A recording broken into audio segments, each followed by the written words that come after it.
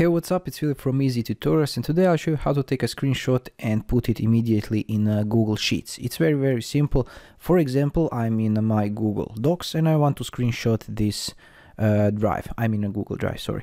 To do that, hit a Shift, Windows button and S to get this window. And now you can snip the part of the Google Drive that you want to screenshot, for example this. And now go over here and click Ctrl V to paste. And you have the screenshot over here. You can also go over here, click it on these three little dots and click put image in a selected cell. So we're going to select this cell and put image inside. It's a bit small, so I will increase it like this, and like this you have a nice image inside the cell of your screenshot.